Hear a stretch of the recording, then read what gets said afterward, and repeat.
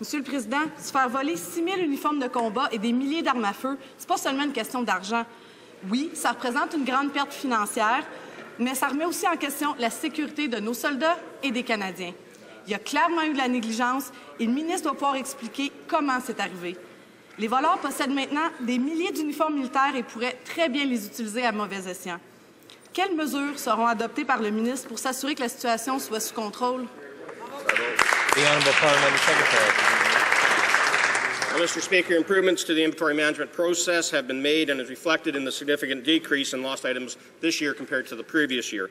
With respect to equipment, the thefts have reported 3,800 items of the 3,815 stolen items were actually empty magazine cartridges. The remaining items are low sensitivity items such as holsters, field packs, cases, and training aids, not actually weapons. As I've said, all cases of theft or loss result in a thorough investigation by military police.